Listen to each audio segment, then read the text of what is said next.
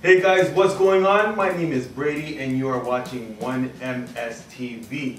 Now what makes this episode special is all about speaker placement. All that next.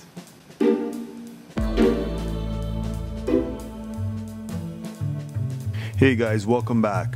In a 7.1 system, surround speakers are positioned behind and beside your seating area, just like in a 5.1 setup. The side speakers are placed to the left and right of your seating position and face directly towards you. The rear speakers are positioned behind you, facing forward.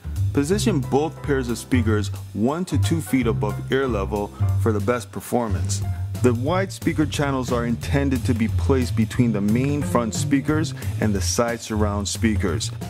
You want it to be in an angle of 60 degrees, so that way you have a nice wide sound stage. And to be honest with you, when I had it set up that way, man, it's totally immersive.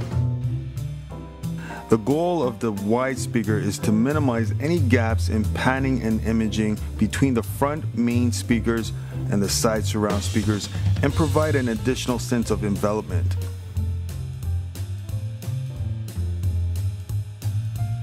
How you arrange your home theater speakers has a big impact on how your system sounds. Proper speaker placement can elevate an average sounding system to an elite home theater experience. Now, as you guys can see, I upgraded my screen. It's 125 inches.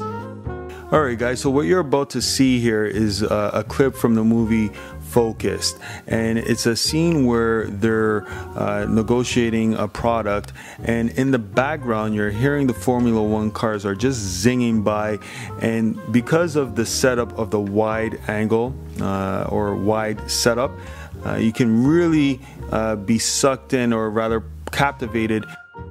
It's very intriguing. Here you go. You're a man known for great skills of persuasion and deception. You're very hard for me to find. Why did you take my offer? Went broke. My car. No.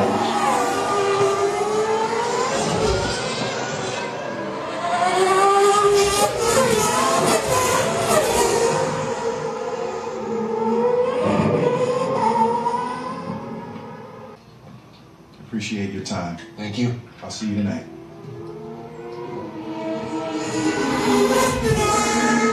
You don't say I didn't warn you.